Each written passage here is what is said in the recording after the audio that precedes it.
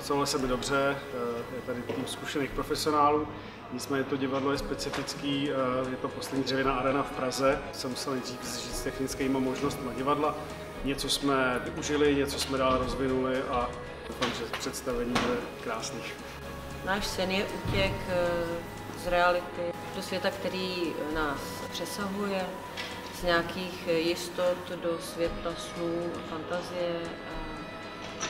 Snažili jsme se říct, že je dobré vystoupit z daných jistot a jít za svoji lásku. Proč láskou náhle zahrnuje mě? Každý Shakespeare, se kterým jsem se setkala, byl vždycky výzva. Káča mě oslovila režisérka po čtvrté, řekla mi vlastně svou představu a ve spolupráci tady to divadlo jakoby hodně pohybový, hodně barevný a to mě vlastně přesvědčilo, že to bude super pro mě.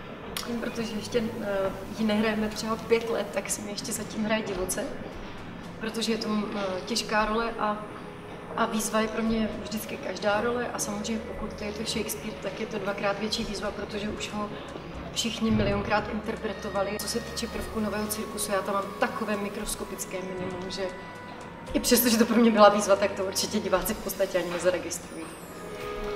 Jedna moje chrabrá víla nakrade veverce ořechy a přinese ti. Dal bych si radši trochu suchýho hra. Ta inscenace je herecky poctivá, je, co se Fidlovačky týče, něčím nová a myslím si, že pro diváky tohoto divadla bude obohacující. Myslím, že se můžu těšit na krásný příběh o lásce. Divá, svůj smutný krok proč trochu nezrychlíš?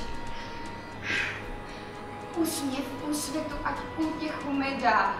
Myslím si, že to bude krásná podívaná, že je to milý a revoluční představení pro toto divadlo. Já jsem vždycky chtěla být princezna. Stát se herečkou.